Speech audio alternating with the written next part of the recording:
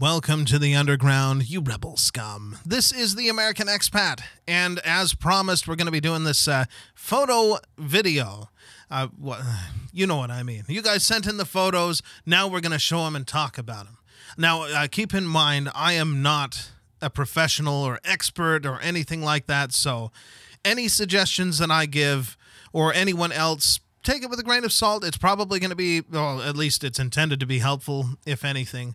Most of it is just going to be like, wow, you guys are great at taking photos. I wish I could do that. But yeah, that's what today we're going to be talking about, is your photos, and I'm going to include one of mine that I took here recently for you guys to all comment on. I'm not going to be the only person here making judgments or anything on the images, so I hope you'll all join in. This is going to be a lot of fun. If you're sending in photos after this video is already done, fear not. We can do this again. Just keep sending in your photos to theamericanexpat76@gmail.com, and we'll get to them in a future video.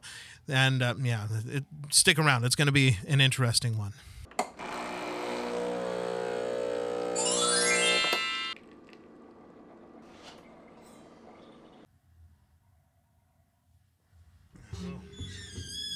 Thanks for sticking with us. As I mentioned, today's going to be a fun one. We're going over these photos. Hopefully, you guys can hear me clearly. My son, he's playing Minecraft, and I thought I turned it down, but the sound seems to be bleeding through everywhere. I'm hoping that this dynamic microphone isn't picking it up, and it's only in my ears. Hopefully, it isn't too distracting for when I'm trying to do this video. But anyway, let's get to your photos, because there's some beautiful photos in here. We're going to be starting with what I believe is from Mutant Riff. And, yeah, let me pull this up here. Okay. This one is, I chose this. He has a bunch of them that he sent in, by the way. They're all amazing photos. Something tells me he knows how to do photography, like someone that really knows photography. I know he had mentioned in there that he'd use, like, an extension tube to get, better... what would you call the bokeh in the background, really blurred out. As you can see, the colors, I picked this one because of the colors. All of the photos that he sent in were absolutely amazing looking photos. But this one, I just really like the colors on the leaves and the seeds here. Just beautiful overall. I don't know what I would say about composition. It seems to be well composed. I'm using the rule of thirds or the gold, whatever you want to call it. Beautiful, beautiful photo. I'm not sure if he may be actually using film, which makes this even more amazing. Film is kind of scary to use these days because you don't know what's going to be, what the end result will be. Now, you can scan the negatives and play with it on the computer a little bit, but you don't know exactly what's going to happen. You're going to get it like me. I still don't know what my photos are going to look like when I actually get them developed and get the film back. I might get them and they'll just be blank. Like, well, you did something wrong when you put them into the camera, or it turns out the camera's shot and I think it's working, And no, I'm pretty sure that the shutter is opening and closing, and the everything seems to work. It's it's a very mechanical camera, so there's not a whole lot that can go wrong. I think that later ones where you could program them, they have problems with capacitors going out. This one has no such problem. It's all mechanical, but beautiful photo. Absolutely beautiful. I wish that I hope that I can do this. I found that interesting. I had no idea. I have an extension tube that came with my camera. The other, not the camera that I'm recording with, but the actual film camera, the SLR, the Minolta thing. It has an extension tube. I didn't know what it was for. It has macro things to go on the end of the lens. I've been looking for new lenses because I'd like to get more, not everybody has a 50 millimeter lens when you get those cameras. I'm pretty sure it came with it. I need to get a few other lenses. Fortunately, they're cheap on those old cameras. But yeah, now I see. I guess you can use the extension tube to pull something like that off. That's pretty cool. I'll have to give it a try. Now, the next photo, this one comes from Sprodswell, or Shelley Broswell, and let me pull this one up. Excuse me there. This I like especially because of what it is. I spent a lot of time out by the ocean when I was in California years and years ago. I was in the Long Beach area, and I would ride by the coast every single day on my bike and watch the ships coming in. We didn't really go down by the pier anywhere because that was usually where a bunch of people were hanging out and swimming, and they probably wouldn't have been interested in someone coming and sharing a religious message with them at that point. But I did go down to the beach a few times out there. If we did especially well, that's a strange situation. We'd go out there and have a cookout, not on the part of the beach where there's tons of people, but yeah, going out to the pier, that's pretty cool. I wonder if you had to go out into the water to get that photo. It's pretty cool. I think that this is cropped. It's interesting, getting the aspect ratios. With digital cameras, you can do so much that you can't do with film. I mean, you could crop it by literally cutting the picture up a bit, but yeah, it's interesting how that works. You can get that really narrow sort of, I guess, well, if it was tilted on its side, it would be wide angle. Now it's very narrow, but it's pretty cool. It also makes me think of this place I went in France, Mount Saint-Mich, and they had this part where you could go out. It's like a castle that's on a little island, but some of the people would go out and wade through this mud to get off to the side, and I was wondering if you had to go into the water to take this photo.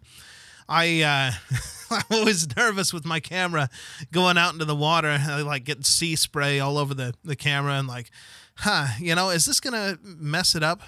But, you can get some really cool photos and just really pretty. There was another one of the sand that looked really cool. Nice little texture. I chose this one because I like the way it looks.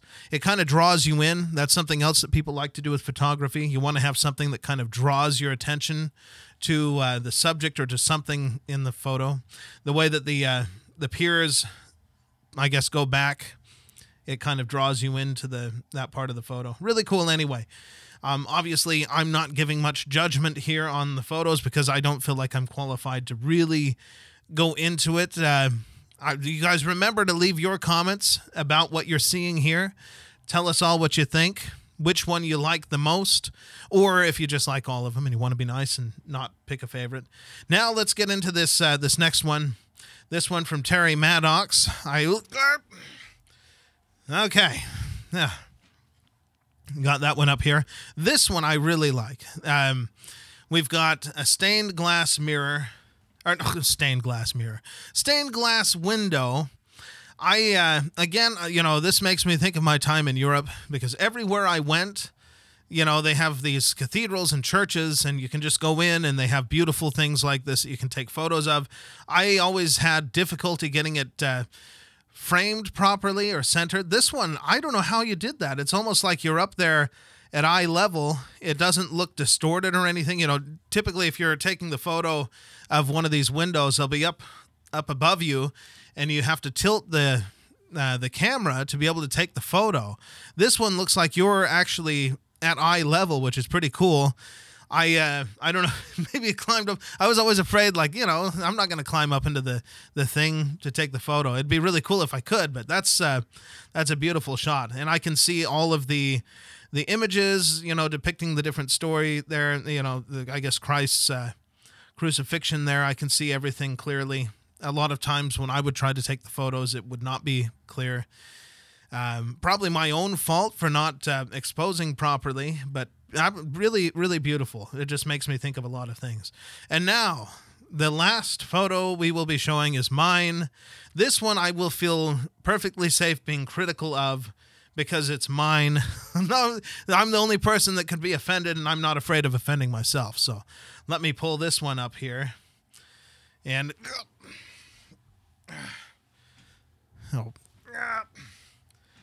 okay, yes, Pittsburgh.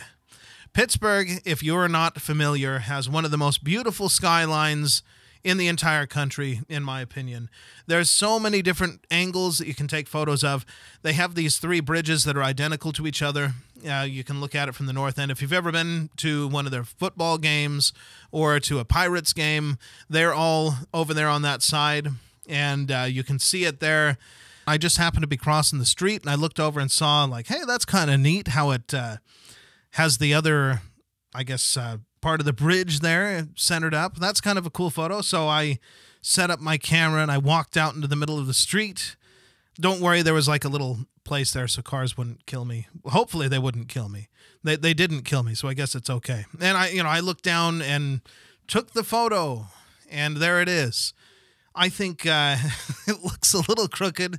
Somebody has already told me that the K&L gates on the top of the building there is distracting and I should crop it.